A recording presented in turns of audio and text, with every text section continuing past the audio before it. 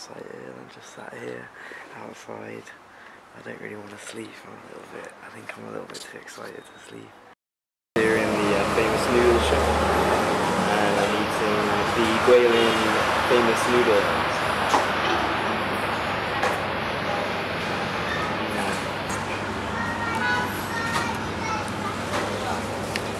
It cost me 35p for the noodles, which is nice. Today I've been cycling around the city on this thing, this beautiful bike. I've been trying to find the mountains and it's not going very well so far, so I've basically got lost and found my way back to the hostel once already, but it's alright. There's mountains all around me, which is beautiful. Over there just behind me, there's loads of development. They've got like buildings, they're building stuff. Yeah, you know, it's in the middle of nowhere with like mountains, and like they're just building like all these brand new interesting, because it's like the tourism here has really helped to kind of make the city become a bit of a bigger place and develop itself. And our part of Guilin isn't even meant to be the most beautiful. Like the best place is in Yangshuo.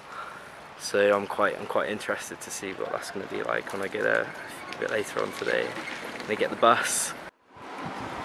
I'm now in like a tiny village I found just off the outskirts of Guilin. I didn't really want to stay in the touristy place for too long, so I just kind of went out this way. And like there's so few people here, so much space, and the air is so clean. Hello. I'm just kind of cycling around. I'm just like, hi. Yeah, it's nice, you know. It's not really as scary as I thought it was going to be. I was quite scared when I first jumped on the thing, the bus, and I was like, shit, like I'm travelling now. Like shit. Nice and happy. It's beautiful background. I can't believe that.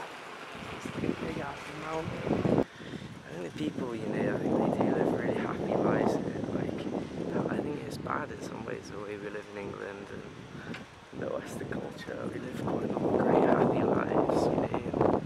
These people are just wandering around, sat around all day, enjoying themselves. There's an ICBC there. What the fuck?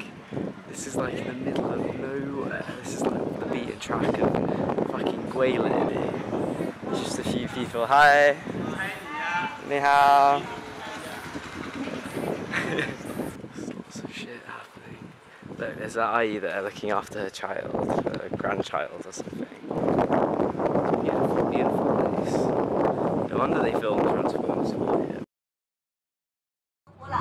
So I'm just on the bus now to Yangshuo, which is meant to be the more beautiful part of Guilin. And for a couple of days I'll be seeing the mountains and stuff, cycling around.